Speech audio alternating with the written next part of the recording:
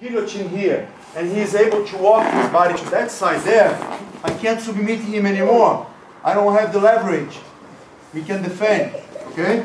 So, to avoid him of walking his body to the opposite side of his head, I'm going to stand up my leg.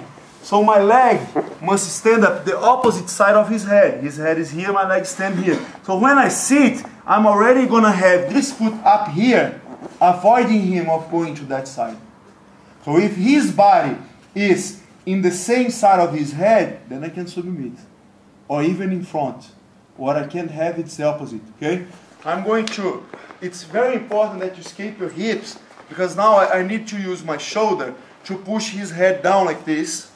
At the same time I push my shoulder down, my hand is going to push my wrist up like this.